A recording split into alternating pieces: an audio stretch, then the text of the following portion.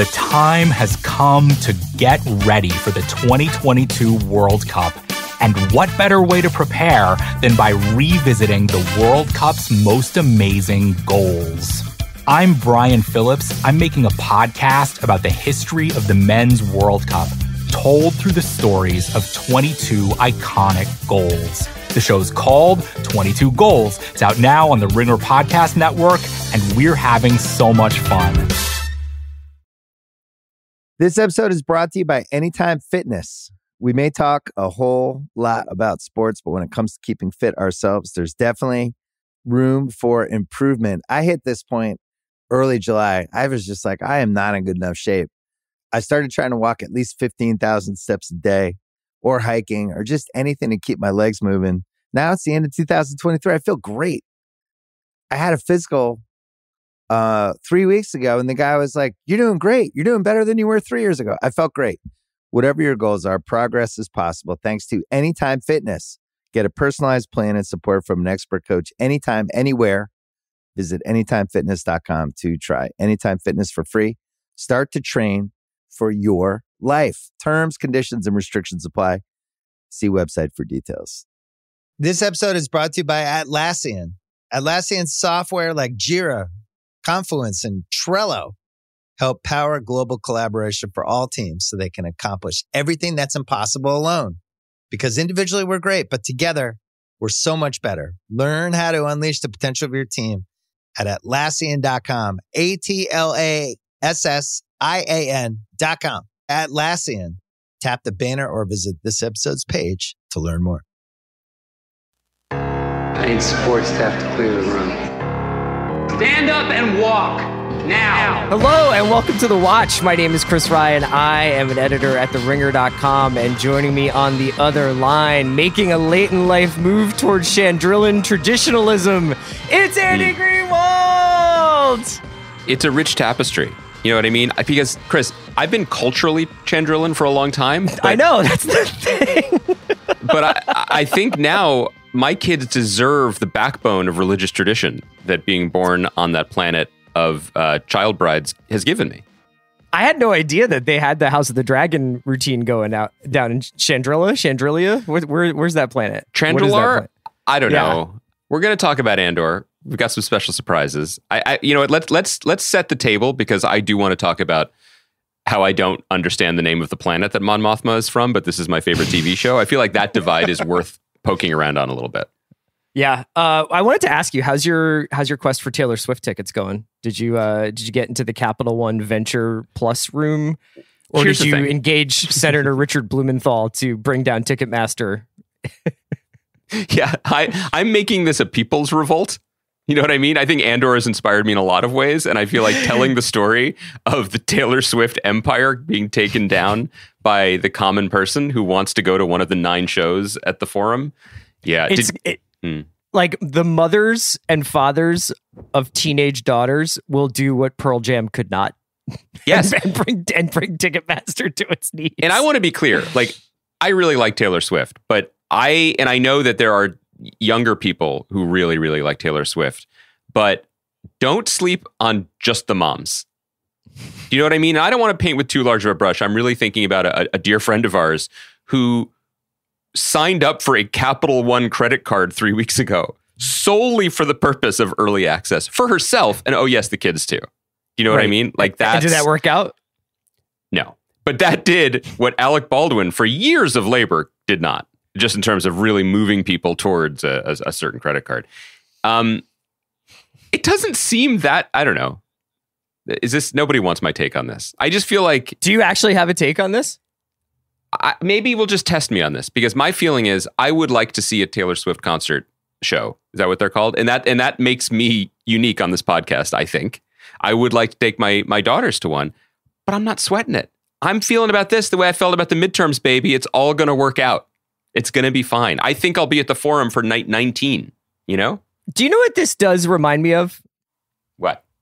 And this could just be my quickly approaching the light at the end of the tunnel of my mortality. So like with all the caveats that like this might be just like I'm getting older take. Yeah. But it does feel like fucking everything is just too hard, man. Oh, you know? Yeah. Listen, this is Do you know the what I mean? right Like, it's podcast like- for that. Now, when we used to rock up and we were like, you know what, I really want to go see the Octung Baby show. You know, you just have to camp out somewhere, or like you get your parents to do it or whatever, and you'd have to like wait online to get those tickets, or maybe there was a phone number to call. I do want to put a pin in get your parents to do it. We'll circle back. Well, whatever the case was. I'm not saying it that, just seemed like that was like a very direct line. It was like you if you want something, you line up for it and you purchase it if you're one of the first people to be there. Do you have nostalgia for the first iPhone drop? This is unreal. Go No, on. but like I also have. Don't you have nostalgia for turning on a television and having a show be there?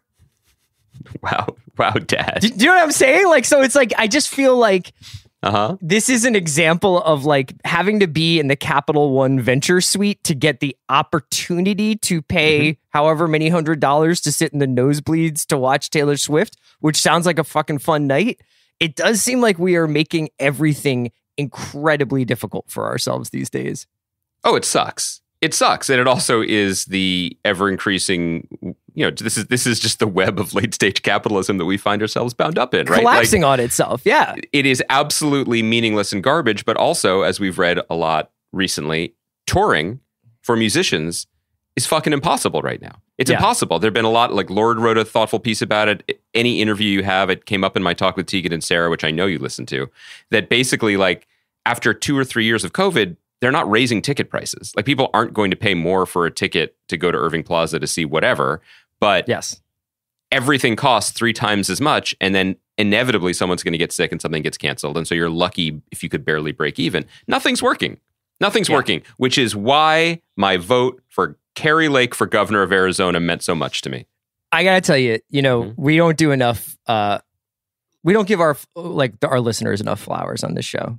And sometimes they really come through, and somebody added me. I have to go back and look and see who it is, but somebody added me on Twitter, an app that's just, it's still number one in my usage rate, to let me know that in 2013, Carrie Lake basically spent her time live tweeting Breaking Bad, right? And was actually, and you can't fucking make this up, was a huge Todd guy.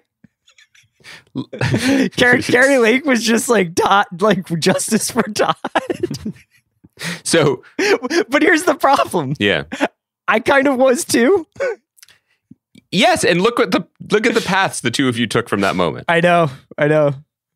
That's beautiful. I do think the embarrassment of earlier internet should not just be the scourge of people who like have their college articles posted or used to be real deep in the television without pity message boards. Problematic Halloween photos. Yeah, right. Yeah, I do think it should just be like politicians should be held to task for their incorrect takes on culture. Like, this is how we fucked up the internet, though, is that used to be a completely acceptable thing for what I imagine she was then, like a television journalist or a television news host. Was just like, you know what, I'm going to get on Twitter and I'm just going to get off these tweets that are just about the thing that I am watching right now. They're not supposed to be time capsule like takes forever or like constantly commenting on various like aspects of public life. It was just like justice for Todd. And that was the best use of Twitter. Chris, when I look back on my time on truly this century's premier social media platform, I don't think about the smaller moments. Like the time Michael Ian Black added me, or the time I helped with the student uprising in Egypt by posting a note of solidarity. I don't think about those times. What I think about is a day, and I want to say like 2010, when I got caught in a thunderstorm in Manhattan, and I kept people real in the know. Do you know what I mean? Like I was the Doppler 50,000 about that Where did this rain come from? I was like, what? It's really raining, guys. It's dark outside. And I went to a different coffee shop and I was like, well, just missed that. You won't believe what it's doing outside right now. And people were like, thank you. Crying emoji. You know what I mean? Like people understood my bravery. That was my profile in courage. By the way, this is my favorite podcast we've ever done for a number of reasons already. One, I think it's very telling that though we're recording this podcast, this is going to air on Thursday, we're recording it in 2 parts. We've teased heavily the part that we're going to record now. We have not mentioned the 2 pieces. Yeah, you've done nothing. You've really contributed very little. we've not at all touched on the two things that are going to make Are you this referring to podcast my tomorrow. 2-hour interview with Carrie Lake about the ending of Breaking Bad? Should I do some image rehab for her? Your exclusive conversation with Arizona's governor-elect Carrie Lake. I'm making a guest appearance on Steve Bannon's War Room to just talk about whether or not it actually ends with Granite State. I can't, by the way, deep love and respect for our listeners in the Grand Canyon State. What is Arizona? I don't know. Look, in Arizona, nice place, dry heat. But like, I really wasn't paying attention to the fact that this lady closed her campaign by sharing stage with Steve Bannon. Coffee is for closers, man. And they were drinking Sanka that night. That is unreal. That is, I kind of respect people who just know themselves. So what were you going to say about this episode, though? You don't want more of my takes? Okay. Oh, what no, I wanted to say was you're the one with the heart out today. I'm just trying to keep the train moving. We're going to be posting this on Thursday, and there are two very important things about Thursday. One, it is Chris Ryan's birthday, and I want to prematurely wish you, maturely, a very happy birthday. I hope you're having a very nice day, not doing our podcast. Thank you.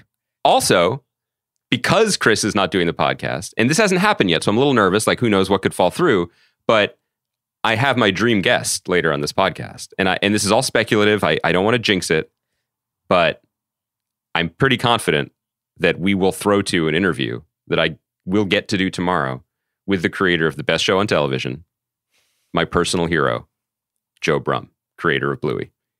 Is Chris checking his watch right now? Yes. What does it say about our relationship and also the state of this podcast that because of my birthday-induced absence from tomorrow's pod, you are seizing on that opportunity to make it at the Andy Greenwald show? The Andy Greenwald podcast? The opportunity presented itself.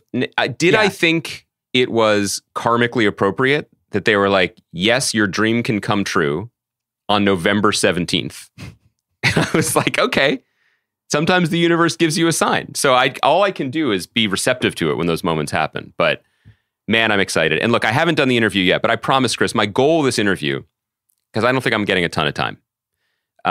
He's a very busy guy. He writes. It's good that we're filling out the first half with such valuable content. He writes 51 episodes of this show a year. I just want people to know I'm not going to be like, what is the chronology of like, why is Bluey's school friend Jack's dad not pick? Why does he not know where the school is from the episode? Is it Escape? Like, why does he not know the way to school? And he's only been there a few times. So we're not going to go deep continuity or canon. I kind of want to ask him about what it's like making a show for children that is also the greatest show for all people. So maybe people with open minds who aren't celebrating birthdays tomorrow might find something to enjoy in this episode. I'm sure they will. Should we talk about Daughter of Ferrix, the penultimate episode of Andor? Do you think Joe Brumm wants justice for Todd? Should we ask? Does he think Arizonans know BS when they see it? Should I steer it in that direction? Do you think Joe Brumm is like Anton Krieger is a fair trade for the freedom of everyone? I think that Joe Brumm would have an opinion about that. This was essentially like the first part of an alley-oop, Andy. This was the toss up in the air, and we're going to probably get the flush dunk next week with the finale. I guess awkwardly, but also kind of fun that is airing on Thanksgiving Eve. So I suppose people can check that out once they've said their hellos to their family and then escape to whatever rec rooms that they can hide in. I thought this episode was excellent. Even in an episode where you feel like it's like a serve before a volley, like this still had 6 or 7 incredible moments, which I jotted down. But what did you think of the episode? I loved it. I'm a sucker for episodes that can lay back and still flex like this. To your point, like this was a table setting episode, and I don't think anyone would pretend otherwise. But it's a testament to the world that Tony and his collaborators have made here that I'm just grateful to spend time in it. And I am completely invested in every single storyline that they're showing me. I want to say broadly before we get into the specifics, because I do think it's worth noting that like almost casually, he almost tossed away a scene with a droid that almost made me weep. Like, yeah. I mean, that's unreal. And now, that he is that played because through that death scene, I guess, or immediately posthumous scene for Marva is seen through the eyes of the droid. Like, was it the POV that you were reacting to, or just like this dude being like, I don't want to be alone, I want Marva? I mean, I thought the POV was beautiful, but I also just think that it's just the product of a superior writing mind or minds, because I think as we learned from our last talk with Tony, like he's very generous with sharing credit, like who came up with which idea or whatever. He's not precious about that.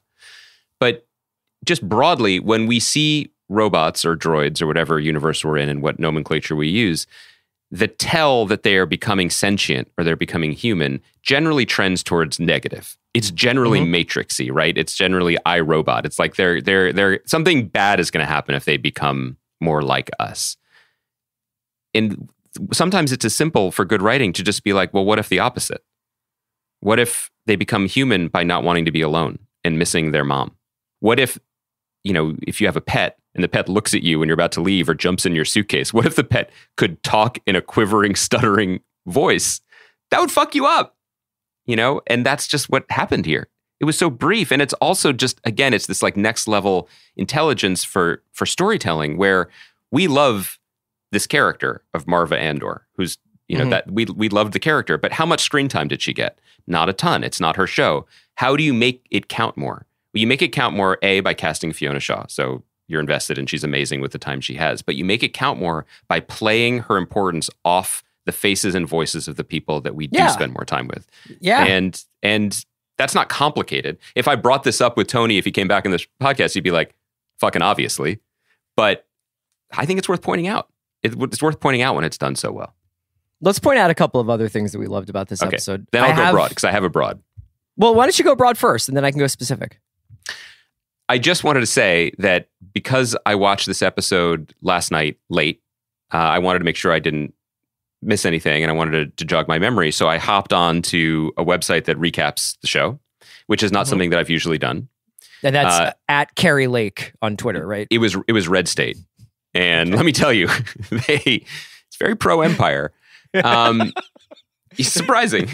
This Cyril kid's got a lot going for him. Who is cucking Dedra Miro and why? And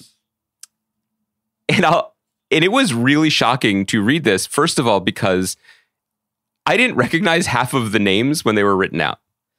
Right. You know what I mean? And like in this piece, they kept referring to Stellan Skarsgård's character as, hold on, let me get this right.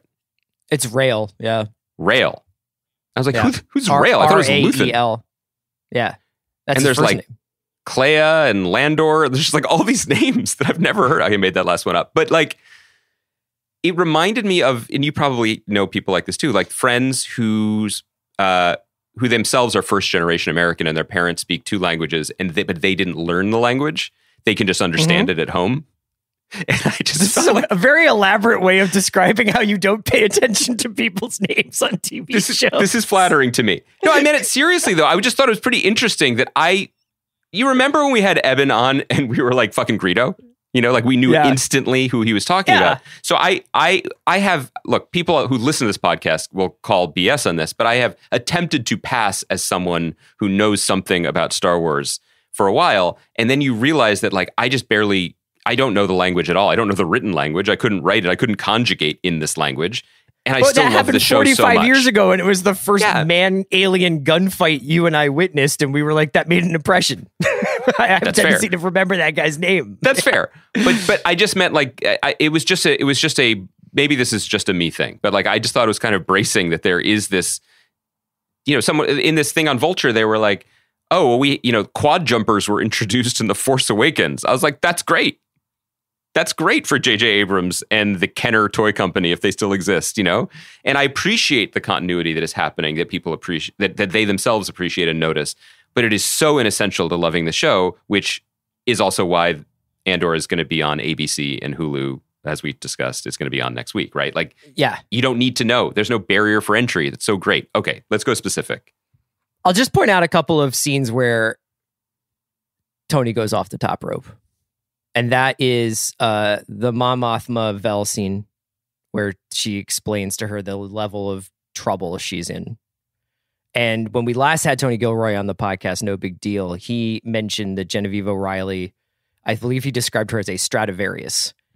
And I would say that she was quite in tune in that scene. Like, oh my God. On the edge of crying, but also incredibly in control and incredibly detailed as she goes through this, to borrow a Lacarism, gold seam that she's set up, this money laundering operation that she kind of just was like, I'm just like liquidating my family's trust, but it's such a huge trust that no one notices when 100,000 credits vanish, and then dispersing it down the line eventually to Luthen. And now I'm in trouble because the Empire is looking into these kinds of things.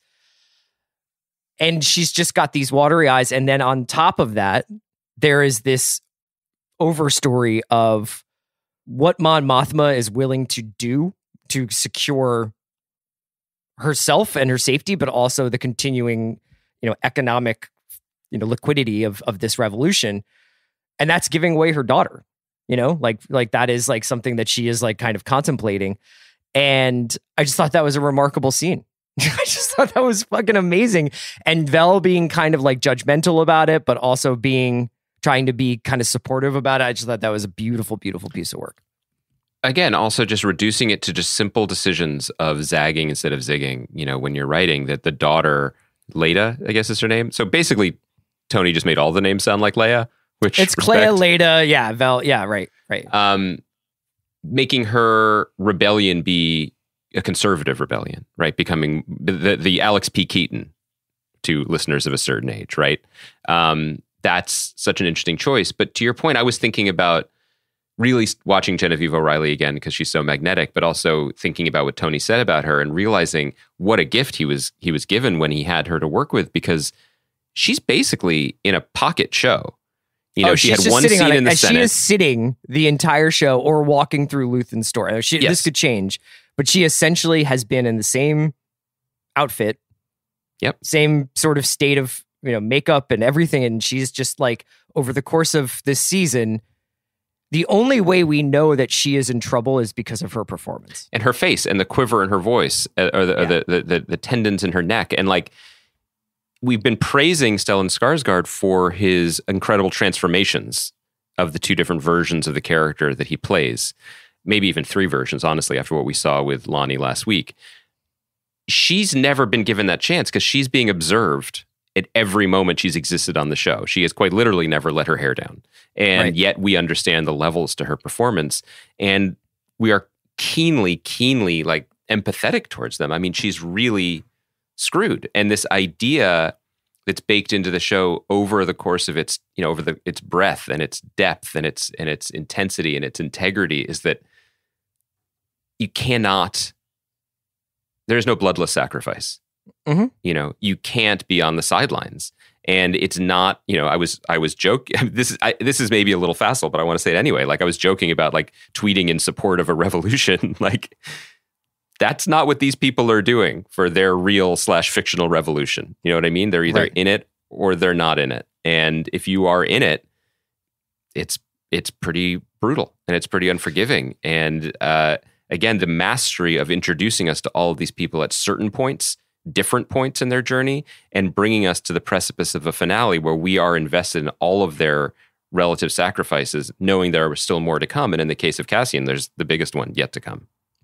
Yeah, and these people are all being stripped, not of their humanity necessarily, but their sentimentality, right? Like, she's contemplating marrying off her daughter so that a gangster will make her whole financially and avoid the scrutiny of the Empire. So she can keep her position and Right. And then you get to the Luthen Saw Gerrera scene, which is pure Tony Gilroy, like, power play, high flying dialogue. It had one of my favorite exchanges of the season, which is when Saw is like, for the greater good, and Luthen says, call it what you will, and Saw says, let's call it war. I just was like, that's fucking tight. It was he called it a Star War. Someone never said. I do think they should say Star Wars at some point in the show, because I feel like they never have said it. Stars. Well, and then I just thought like it's essentially just, no matter what kind of father figure you might be, or a literal mother you might be, or the son of a mother that you might be, for the most part, obviously Cassian is going to have to make a decision about what he's doing now that he's found out that his mother's passed away. But this is an experience that strips away sentimentality, and that you have to make these really hard decisions and really hard sacrifices over the course of the season, over the course of the uprising of the resistance. A couple of the other things that I loved, that guy Sergeant Mosk being demoted to a fucking smelting station, which is just such a great answer to a question I didn't know I had. Yes. Which is, what happens to this guy who was like third in command at a military disaster?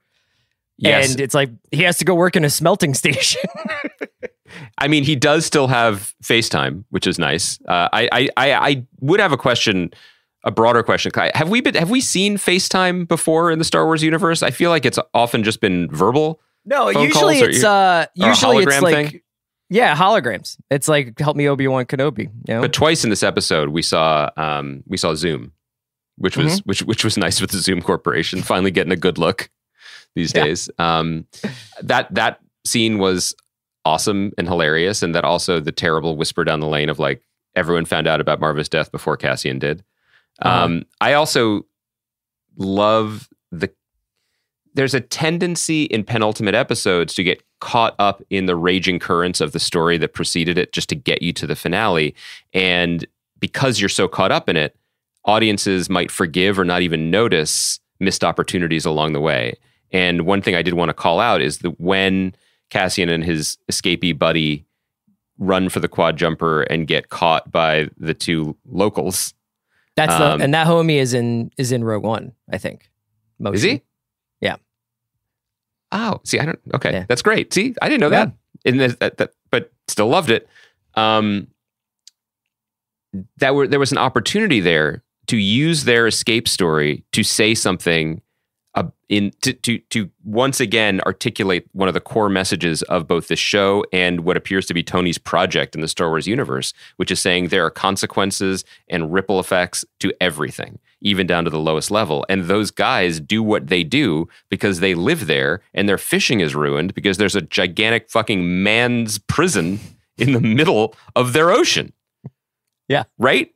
Like, And I always beat up on this, but I'm going to keep beating up on it. But it's one of the most egregious things about Rise of Skywalker, which is by the end of that movie, you could just feel like a roulette wheel spinning of like, well, what's a CGI background we haven't done yet? Big waves? Cool, big waves. And big waves look cool, but they look cool like a screensaver looks cool because there's no consideration of who lives there, what's inside of those waves, what market conditions are affected by the waves, you know? Like, obviously there's no room for that in a movie, but I don't feel like there was any thought or imagination given to it, and there's space for it and imagination for it here. That's a really good point, because for as much as I'm into the market conditions of waves and the environmental terrorism, thought it was pretty cool when the lightsabers came out of Stellan Skarsgård's ship. Let's talk about that. And carved up some TIE fighters. And that was a really good example of quiet, loud, playing a little bit of Nirvana here. And like, you know, you can keep the verse pretty weird if you bring it in the chorus. And that was the chorus. And it was also like, ooh, that's where all the money went. You know, like when he's not only with the making of Andor and being like, you guys didn't skimp out on the aerial combat. That this and the Eye both give me Millennium Falcon outrunning Star Destroyer vibes. And I will also say that's where the money went in terms of Luthen has been acquiring all this equipment and raising all this money. And you're like, where's this going? And what's it doing? Well, how did he spend the Aldani money? And apparently he did it tricking out his Fondor because he can beat fucking tractor beams. The destruction of the tractor beam. I mean, like there are certain moments that I wish that I could have been. Let me say this two ways. Like there are certain moments when watching the show where you're like, boy, it would have been amazing to be a fly on the wall of the writer's room, like when they were like electrified floors, you know, or how do you beat a tractor beam? You know what I mean? And it's so elegant and simple, but this felt, again, I'm not the most versed in contemporary sci-fi, but I don't feel like I've seen something like this before. And the way that the sort of, you know, satellite arm of the tractor beam thing kept exploding in slow motion in space was both beautiful and also fucking rad, right? And I say I wish I was in a fly on the wall of the writer's room for it, but I think that Tony described his writer's room as just like verbal combat.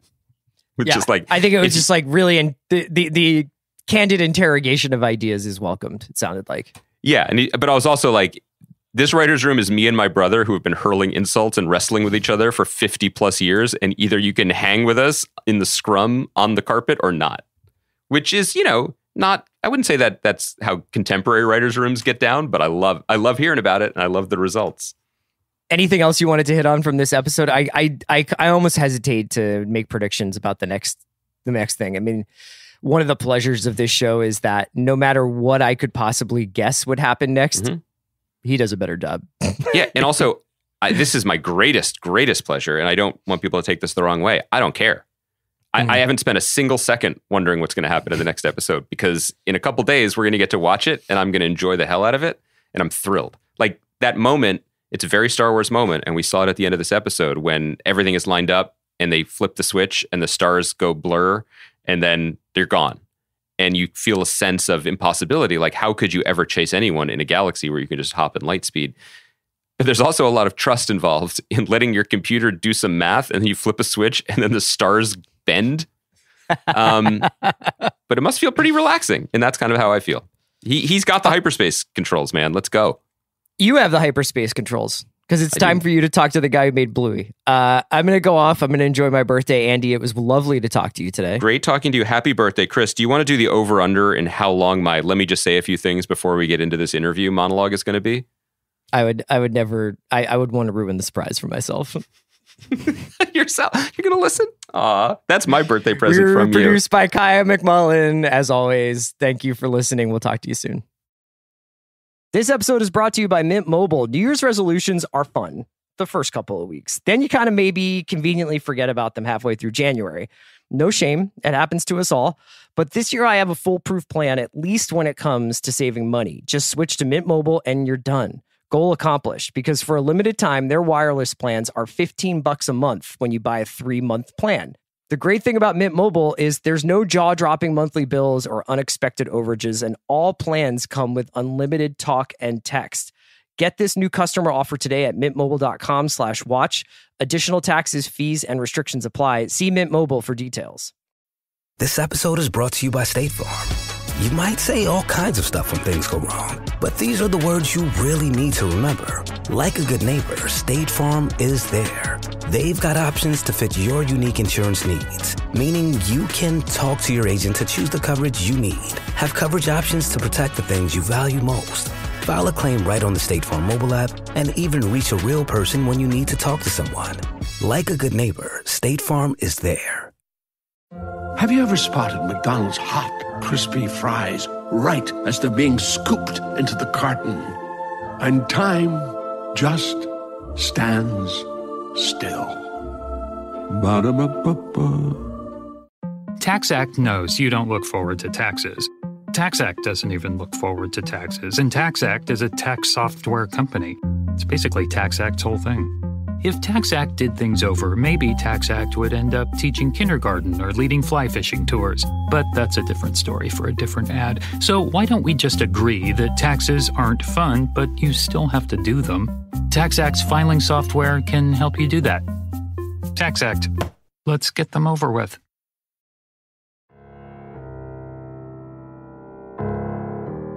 Okay, we're back. It's just me. Happy birthday, Chris. My present for you is an interview for me. As promised, as hyped, I had the absolute honor and pleasure of talking to the creator of what I honestly, genuinely, not a bit, think is the best show on television, Bluey, Joe Brumm. So Joe Brumm is an Australian animator who created Bluey, which you can see 2.5, basically 3 seasons, but only half of the 3rd season is up now on the Disney Plus television service. Joe was in New York, jet-lagged, to be there for the opening night of Bluey's Big Play, which is a live Bluey experience based on an original story idea by Joe. I've seen footage of it. It looks pretty cool. It's puppetry and magic and all the characters that I know people in my family love. The show opens in New York City tomorrow. That is November 18th. And then we'll be touring throughout America well into 2023. But look, you guys have heard me talk about this. You've heard me monologue about this. Joe is very kind to admit that he heard me monologue about this, which made my day. But Bluey is magical. Bluey does things in its 7-minute episodes that other TV shows don't even try to do in what it has to say about connection, family, emotion, play. It's funnier than anything else on television, and it makes me cry more consistently than anything else on television. And I promise that could be you, whether you are a Momington or a Daddington, or even if you're not. So it was great to talk to Joe. As I alluded to with Chris earlier, I didn't get too deep in the weeds with specific episodes. I think that it was a great conversation, but also a broader one about the impetus for the show, its relationship to other kids' media, how Joe manages to write every episode of the show. I think there are 143 currently viewable in America, with maybe 11, 15 more coming, and that's not even talking about a potential season 4. It's something very special to have this show in my life. And I would imagine if you are a parent who listens to the show, you are probably nodding as well. I just think he's one of the great geniuses of our time, frankly. And I can't believe he came on the podcast. So this is my birthday present to Chris Ryan, my interview with Bluey creator Joe Brumm. So I cannot say to you listeners how thrilled I am to be joined by someone I consider to be a true genius of the world, the creator of Bluey, Joe Brumm.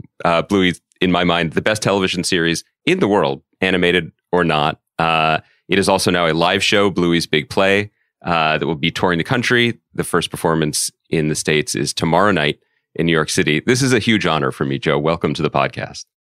Thank you. Yeah, it's great to be here. I have to tell you, I've been doing this podcast for longer than I've been a dad. I now have 2 daughters, which I think you do as well, as does the family on Bluey. As you can probably expect, my children have never once shown the slightest interest in what I do, nor have they ever certainly been impressed until today. This is a big day for them, and I hope you don't mind. They, unbeknownst to me, wrote a letter. I'm showing this, so I'm going to read this to you if you don't mind. This is red construction paper, slight calligraphy on the letters, which is new. I think she was showing off. So this is the letter. Dear Joe Brumm, we really, really, really like Bluey so much. It is so funny, and it really reminds me of me and my sister. Sadly, my parents are not as fun, nor as willing to play as the parents on Bluey.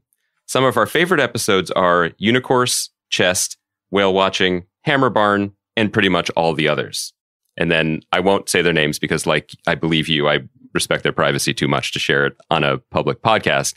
But they love your show so much. And I think that it's, as they said, they see themselves in it, and they see the joy in the family. And their favorite thing is to watch it all together. And I feel like this must be a common refrain that you hear when you're out in the world talking to people who watch the show.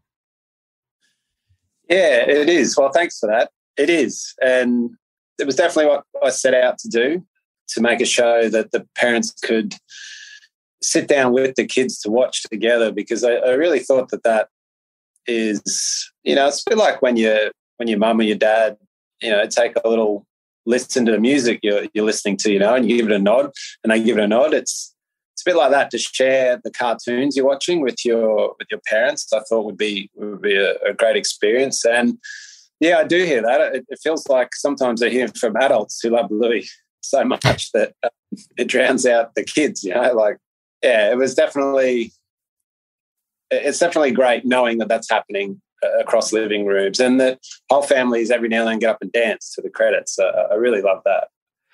What do you think, and this is not to slag off on other children's shows, although feel free, but what was the problem of children's TV that Bluey corrects in the sense of it being for all ages and all audiences? Because it just seems like that is not the intent of a lot of the programming that my children watch when they are not watching your show. Yeah, that's a really good question. I do think sometimes a lot of kids' shows can start with like an idea, well, this show's about this, but it's not until you start writing the scripts that it then tends to get very samey and very routine-y and formulaic. And I didn't see that kids' TV needed to go down that route. I thought you could have a lot of fun with it, and you could just, jump all about the place in terms of your episode structure and content and all that sort of things. In terms of where, I guess a lot of them aren't aiming to bring the family in, so you can't. Something like Paw Patrol isn't trying to appeal to the parents, so you can't sort of hold them to that. If so, it would mostly be about civic economics, right? Like, what is the budget of this town that they've entrusted to a 14-year-old boy and his talking dogs. I mean, the adult version of that is far too problematic to really engage with.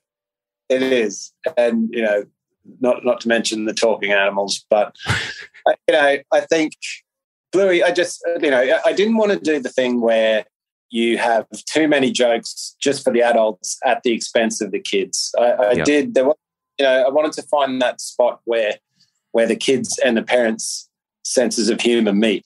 And that is sort of in these weird games and these role-playing games, which if you hit the right note, it's the parents and the kids can laugh at it slightly differently, but still at the same sort of thing happening. And that was what Bluey quickly turned into. And it becomes more of a shared laughter rather than a parent sniggering and the kid going, what was that about? Even though we do a little bit of that. But I think it also speaks to something that is unique, at least in my experience of watching way too many kids shows over the last few years, which is that you're also just not precious about it. So that the fiction that Bluey and Bingo create in their games is pitched exactly as it exists in my house and probably the house, houses all over the world, which is it is completely immersive. It is completely true to them, but it's also a game. And both can be true. It's not this sense from a lot of children's entertainment that if you go to Narnia, the Narnia must be real and the stakes there are everything. If that makes sense. There's a moment in that it reminds me more of like improv comedy, like the spirit of yes and you're building something together and you're creating this Jenga tower of story. The moment that it clicked for me with Bluey, well, it clicked for me from the beginning, but there's an early episode where Bandit forgets everything on his way to the pool. And the girls have nothing, and I related to that in unfortunate ways. But particularly, there's a moment when Bluey says, "Dad, watch me swim across the pool." And he says, "Do you think I can swim across the pool?" And he says, "Of course you can." And she says, "No, say I can't," which is everything to me about parenting, right? There's the agreed upon fiction, and that's the spirit of play that's in your show. Yeah, I love those little moments. And there's another one in Hotel where Bandit's lying down and I think he's trying to get Bingo into the game a bit, and that's related to the pillow. And he says, this pillow is not very comfy. And Bluey goes, "Yes, it is." And he's like, "Oh, okay." Yes, it is. That just seemed to happen to me constantly. The kids, they stick and move with their game a bit, but then sometimes they just have a firm idea of what needs to be done, and they just let you know. And you just got to roll with it. It was an early decision. It's very tempting to go, all right, well, how about then we have the background drop away and we're on another planet or we're in their imagination. But that's not how it works. It only works like that in cartoons. And it seemed to me there was, in a game of cafe or something that the kids play, there is still so much absurdity and so much humor and so much, imagination just, without having to take any flights or leaps of fancy. Why do it? And I think that's why it is, it's quite relatable because that is what the kids and the parents who are playing with them find themselves in, that the living room doesn't transform, but you're still in another world, and it's still, it's a very rich world sometimes. Did you play as a child? Like, was this a terrain that was familiar to you and easy to get back into when you had children of your own?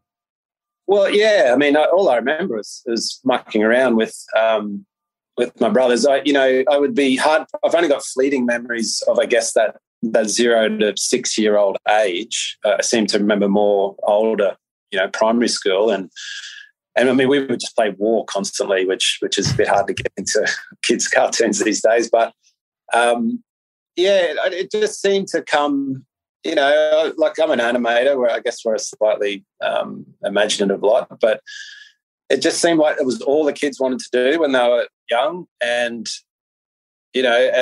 so it's just you just rolled with it. And it wasn't only till a bit later that I started really researching it and discovering why they were playing and why it's good for them and stuff. And then I kind of doubled down on it. And it's everything. It's fun, but it's also tiring and it's exhausting and it's repetitive. And I always remember my little brother who didn't have kids at the time, Uncle Stripe, coming around, and he played something. He did some little trick with my daughter, where he flips her around and does this thing, and she loved it. And then he's like, "All right, off you go. I'm going to drink." I said, "No, mate, you now have to do that for 45 minutes. Okay, like that's what you're doing now." It's like, "Oh, okay." It's so play. it is everything. It's exhausting, but it can also just be, I don't know, it's such a great way to bond with the kids. It's been interesting to see the response from adults to the nature of play in your show, because I think it seems, I don't know if it's equally split, but it may be culturally split. You know, that I've read articles written in this country about how inspiring it is to see parents so willing to just get down on the floor, to play the games, to meet the children where they are imaginatively. And then I was reading British press, which is basically like, this dog. Like, I can't believe Bandit is willing to do all this. He's making me look bad right now. I would never allow myself to be ragdolled down the stairs of my own house. And so I feel like it's saying more about the critic than it is about your show. But what is your take on that divide in the audience, or at least in the adult audience? Yeah, you know, look, I think on any day I can embody both of those approaches. That's for sure. I think at the end of the day, I mean, what are you going to do? You're going to have a cartoon about a dad and a mum not playing with their kids and always say no. Like, it's a cartoon, so obviously we've got to lean into the parent who's playing with the kids. I do try and show a bit of resistance and a bit of craftiness from them at the same time. But yeah, look, every grown-up knows how to. They should be a good judge of how much is too much that they're playing with the kids, or, you know, if they've got things to do. But yeah, I think at the end of the day, I kind of hide behind the fact that they are dogs. And you know, the only thing about dogs is they love to play. So dogs that can walk and talk, that's probably they're going to show. Also, I don't think any of those critiques take into account the way that you consistently and subtly show how exhausted Bandit and Chili are. I mean, whale watching is maybe the greatest example to date, that sometimes they just don't want to, that sometimes they're worn out by it, and that their internal lives are paid attention to, you know, in a way that, again, the kids might recognize mommy and daddy being quote unquote tired after a party, but the adults will definitely appreciate that inclusion. Yeah, I agree. I think if, you know, you can make your argument, but I'm, you know, there's plenty of examples where you show the resistance. But you know what I like about Bandit and Chili is that there is that resistance there, but they still, you know, they'll still make that effort. You know, that's still that's the spirit of it. That it's like, look, even though, and you can take that away, but even though you are tired, you do put, you know, you do want to be there for your kids. And my kids, who are 9 and 5, absolutely understood on a molecular level in whale watching that it was the Netflix documentary narrated by Natalie Portman that guilted Chili into leaping out of the ocean onto her husband's back. They understood it both as funny, and they also understood the psychology of parents in a way that was both impressive and disturbing.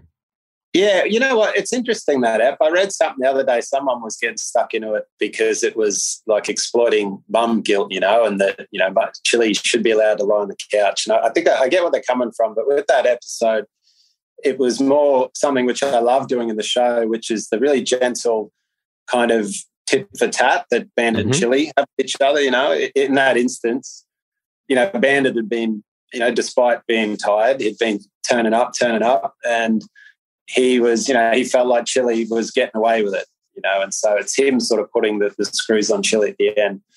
But yeah, look, I love that episode, and having Natalie Portman do the voice, that was just one more bizarre and amazing kind of little, you know, note on this journey.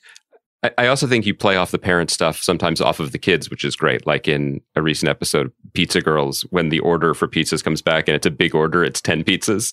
And the kids all say hooray, but all I'm seeing is like, that is next level galaxy tier parenting. Like, this is going to take them at least 20 minutes so we can actually be with adults during that time.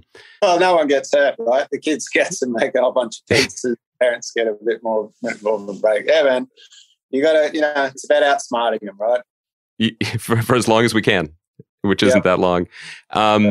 So you are the credited writer on, I believe, every episode of the series. I think there may be one or two co-writes, but that episode count in terms of what I think has been released is at like 143. There are more coming to finish off season 3. This is a simple question. How do you do that? And maybe the secondary question is, why do you do that? Why do I do it is a good question. And it comes down to, look, Andy, I've been an animator for most of my career, but I've always made short films, and the goal I've always had was to one day get to write and make my own short films. You know, I've enjoyed working on other productions. I've enjoyed being an animator. I've enjoyed doing small little jobs, you know, as a director. But I've always been aiming to write my own stories and animate them. And I, you know, 5 years ago, I've suddenly found myself in the position where it was all happening, and I was doing it, and I loved it. And I was thought, look, I don't want to give away the best part of this. And if I can do it, and you know, it took a little bit of time to realize, oh no, I can do this, you know, and still keep up with production. And so, yeah, I didn't want to give it away. I've worked all my life to get to this point, and I really loved it. And there's something, you know, and I don't know why I've wanted to do this, because there's something so magical about, you know, you writing a script and feeding into this amazing team who then just make it beautiful and make it so much better than it ever was in your head, you know, with from the music to the art, and then showing it to people, and then, you know, having people like you from across the world, kids write letters about it. It's just really worth doing, and it's worth doing because it's sort of one of the hardest things I've done, because, you know, when you're working as an animator on a show, you get to hide if the scripts aren't great, right? If the show's not a great one, you get to kind of hide, because you're like, well, I didn't write the scripts, you know, I'm an animator. You know, look at this scene; it's pretty well animated, right? But the higher up you go, to the point where when you are the writer, you don't get to hide anymore. When you show that animatic or that episode to your crew or to the public, if jokes fall flat or if people don't understand the story, then it's just all eyes are on you, and you're so raw, and it helps you focus, and it makes you take it back and figure out what's going wrong with it. And it's just so much more satisfying when you then fix it all up, and, you know, when it lands. So that's why I did it, and why I keep doing it, because I love it. And how do I do it? I don't know. You don't have any time to waste. So procrastination isn't an option. You just, you know, the production starts, and you just have to write them. And every episode is difficult to write. I find them extremely difficult to write, at least to start. But, you know, you just have to do it. I mean, one of the things that I just am staggered by episode after episode is that in 7 minutes you can do so much in so many different ways. You can have an episode that is, I think, a masterpiece in comic escalation and timing, like Bus. You can have an episode that drops a hammer, if not a hammer barn of emotion, like the one that started season 3 with wanting to move rooms, which rang so true and is just, you know, gut punching. And it's just emotional observational abilities and honesty. Or you can do something like Sleepy Time or Rain, you know, which is a beautiful short film, doing something completely different than what we expected. Is there an example that you point to as one that you can't believe you and your team pulled off, that maybe was abstract in conception and, you know, that you landed, or maybe conversely one that you still haven't been able to crack? Well, there's a lot that I felt like I didn't quite crack. Piggyback just never, I feel like it should have just, like, technically I thought it was amazing, but my script, there was something I was trying to do in that I just didn't quite, my brain locked up on about the 5th attempt at rewriting it. So I never quite felt like I got there with what I was trying to do with Piggyback. But I do look at Flatback, and I do think, whilst it maybe wasn't technically the most difficult one that the crew did, from a script point of view, and then the way the music tied in with that, I am, you know, it's probably the episode where I do just think I have no idea where that came from. You know, I didn't set out to write an episode like that. It just sort of happened. You know, I'm really proud of that one, because it just seemed like suddenly the sum of all our parts as a studio just, you know, became greater than anything the whole, I guess. And Sleepy Time too, it is like that. You know, I mean, there's some technical apps like Facey Talk and Handstand, and I kind of just hand them off to the crew, you know, to the director Richie, and just watch them, you know, watch them suffer. But the fact that they could pull them off from a technical point of view, I think was just incredible. But things like Sleepy Time and Flat Pack and Calypso, even from a writing point of view, I'm really proud of, because they're probably the eps where there was no set path for them, and they just sort of told themselves to a certain extent. And yeah, they're the eps which to me became bigger than a kid's cartoon, I guess, than a more short film format. I love that you said very pointedly, that you're an animator, you've been an animator all your life, but I know that deeply, first and foremost, you're a writer because you led with self-criticism. That was the most writerly response I've ever heard, when you had the opportunity to praise yourself. But no, first we have to talk about the one that got away. It wasn't just that one, Andy, but that's the one that still haunts me. I'd be remiss if we didn't just take a moment to talk about the incredible voice actors that you work with. Some I know are members of your family in real life. Some are children of cast, of the crew, of the company, of the studio. Dave McCormack and Melanie Zanetti are just incredible, episode to episode, as Bandit and Chili. I imagine COVID may have altered this slightly, but has your cast ever done a table read or been in the same room to record, or is it all the magic of remote recording and stitching it together later? Yeah, it wasn't initially remote, but no, none of them. We never go in the same room, which would probably, it would be very difficult with kids, I would say. There's a couple of cartoons. I can't remember the Dill Daring guy. I can't remember. It was one of my favourite cartoons, but that you can see how good that is when they all record in the one room. But I actually don't think it would have worked too well for us. COVID hit and recording was made a little more difficult. And Melanie Zanetti she's a proper actor, and so she travels around the world. So you never know where you're recording Mel from. It's it's Italy one day, and then it's America the next. But yeah, every recording is the same. And the particular challenge is with recording kids, because the kids are fairly young that we record. They're sort of age 5 to 7, and that's a whole art in itself. And I think that's probably where I've learnt the most over the course of the show, is just how to work with kids, how to get the best out of them, make sure they're enjoying it and they're comfortable, and just getting it sounding natural, but still hitting what the script is meant to do. And yeah, I feel like myself and Richie, who directed season 2 and 3, I'm quite proud of where we got with that, because it's a set of skills where there's no book for and no one can teach you. You just learn stuff by doing it, and every kid is different. And yeah, I do think the voices in Bluey are great, especially the kids' voices. And it's the secret is just lots of hard work. I do have to ask about that, because as you're saying it, I'm realizing the degree to which I take it for granted, because you're recording actual children as the children. They are all so effortlessly alive as these dog children that I don't pause. Nothing takes me out of it.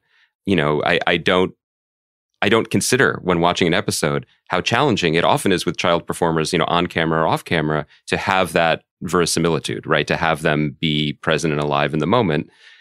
This is probably the topic of its own podcast, and we could probably talk for hours about what you've learned. But can you boil it down into something, perhaps more simple about how do you get that out of children? What does the environment need to be? It needs to be playful.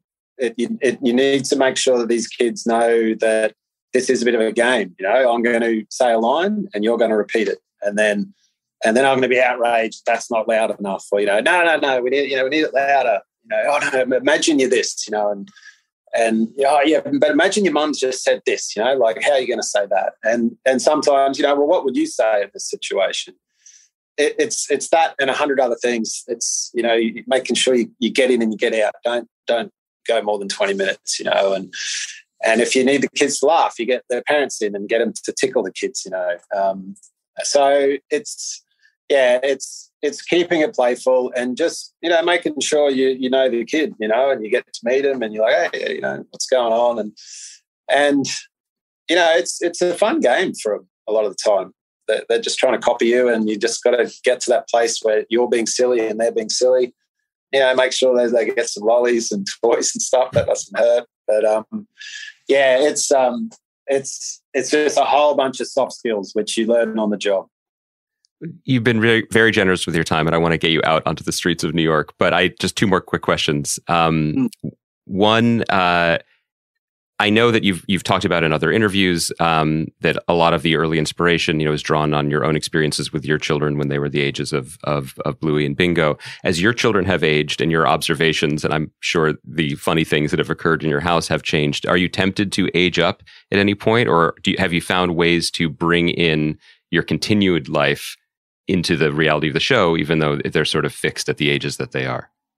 Yeah, aging up was, look, obviously Bluey's my show, but I don't own it. Your production companies, the BBC kind of own it. So they ultimately have the final decision on something as big as that. And I think the consensus with them, and I guess I do see where they're coming from, is that it's difficult to take an established preschool brand and suddenly shift its demographic. There might be ways to do that, but so the kind of idea is that aging the kids up so that the show suddenly enters more of a 8 to 12-year-old bracket probably isn't on the cards. Look, to be honest, Andy, my kids they're much older now, and they have well and truly left the 5 and 6 year old mind, and that's life, right? But it does, it's slightly, I miss that age. It's fascinating, this new age. It's definitely a lot more kind of, MA 15 plus, this new era of lives. But, you realise that 4 to 6 year old brain and that mind, if you're in that now with your kids, I think you should, really, it doesn't last forever. And it is a magical time, for the kids, but also for your family. And I'm kind of out of that now, and I'm having to reach back and remember it. So that's the way it's got to go. Maybe we should have some more kids. Because if there's one thing busy dads are good at, it's remembering. So I feel like I don't see any problems. No, it's totally fine. So just finally, one of the most memorable season 2 episodes for me was Movies, because it's both, as Bluey always is, incredibly wise and observant about how difficult it is to do seemingly simple things with children, especially for the first time. But it also had some pretty, I thought, clever and insightful things to say about the nature of corporate entertainments and the rhythms of them and the volume level of them and the songs, et cetera, et cetera. You're now at a moment with the show which has remained, to my eyes, like aesthetically pure, absolutely brilliant, has never slacked, never taken off a 7-minute segment. But Bluey toys are in every shop. There's some in my house. We're speaking because there's a live show, which is going to be touring the country. I think it's already been in Australia. How do you balance the intimacy that makes the show special with the sort of increasing demands of global capitalism? Yeah, well, the answer is I don't really. When that first started off, and look, when the show first started in Australia, it was on air for a year before I think we had an international distributor. And so merchandise didn't come along for at least, almost 2 years, I think. But the show was huge in Australia. And so we had this massive demand, and people filled it by crocheting their own Bluey toys and making their own Bluey merch. And it's a really fascinating kind of, a couple of years really, just seeing this desire for merchandise being kind of filled, it's spurring all these nanas and stuff into creative little, crochet.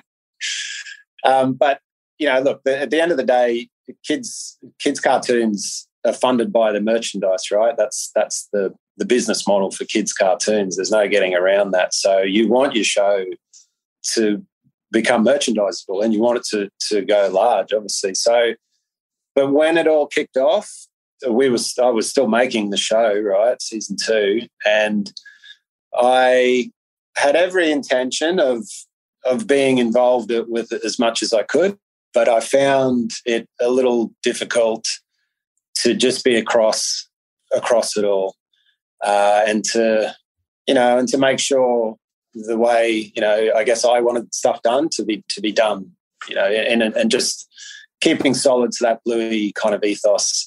So I had to sort of make a decision, whether it was, and the decision was never really one to make. I had to just prioritise the show and the writing.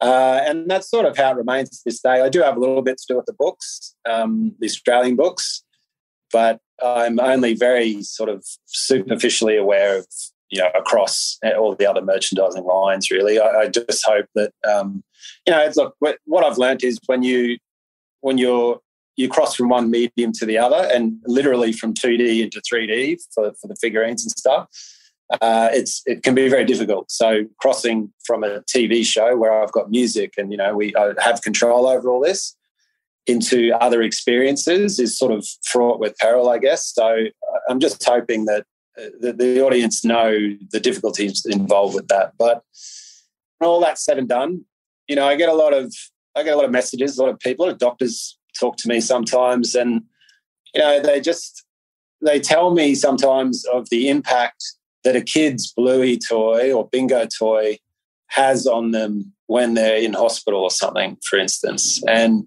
like, it's easy to be cynical about the merch and stuff, but those little kids, like, they really love those Bluey toys, and to them it embodies, and they think that that's the character. So, it's always beautiful to see that, and I think that cuts through any of the, I guess, the issues that might come up with with massive amounts of merchandise. But yeah, but I think it also speaks to the power of your creation and the artistry that goes into it. Because as you're speaking and you mentioned a kid seeing a bingo toy, I was thinking about an observation that I had with my girls just yesterday, that you could watch an episode that's not about her and watch bingo, and the animation is so considered. Everything is a decision. The happiness, the anticipation, the excitement. You're playing every emotion on the secondary, tertiary characters, and they're fully alive. And that does somehow translate because of the power of the original creation, that when the toys come home or the stuffed animals are handed to someone, some of that, I have no other word for it, some of that magic goes with it. Yeah, and you mentioned this on one of your podcasts, that you said you could, in one of the episodes, you could watch every character and there's something happening with each of those characters. And I was quite appreciative of that, because that is what I try to do with my writing. And then it is what we do with what our animators do. They make sure that every character feels alive in every moment, and that there's no just standing around blinking, that they react. And yeah, it's like, look, the thing with the show is, and it didn't really, this didn't dawn on me until I sat and watched the Bluey play. How about this is clever, getting the promotional thing at the end. But I was going to do it for you too, but that was even better than my segue. Thanks, Andy. Well, I was sitting in the audience, and when the characters, like the puppets, wave goodbye at the end, the kids just wave back to them. Like, the kids think that that's real, And, there was an episode where Bandit says, I can't come to pick you up or whatever. I've got to fly to Longreach, right, which is a little small town in outback Australia, near where I was born. And my parents were sort of grey nomading out there, and they went to the Longreach post office, which sells all the Bluey merch. And the lady there said, oh, yeah, when that episode aired, all these kids rocked up in the afternoon going, where's Bluey's dad? He said he's flying out. So it's like, that's what I'm saying. You forget what it's like to be 3 or 4 or 5. Like, the world's a different place, and your Bluey toy it's somewhat alive to you, So I think that's a special thing. And it's just, yeah, I've always wanted every bit of Bluey merch to just to have some of the authenticity of the show and some of that realness, because we work really hard on the show to make it genuine and not cynical and not cheap and not disposable, Well, something genuine is coming to many towns across America. Beginning tomorrow in New York, Bluey's Big Play. You can check, I'm sure, you can Google it. You can find your tickets and see this live performance production, which has an original story or original elements by you. Is that correct? Original story, yeah. But otherwise, Joe, I want to thank you for coming on the show, but I just sincerely want to thank you for this show. It is such a gift in my life and the lives of my kids and family. And I just think so many other people. And I hope that there are people listening who are not parents, because there's much for them to enjoy in the show as well. So really, just thank you. You're welcome, Andy. No, my pleasure. Good to meet you, mate.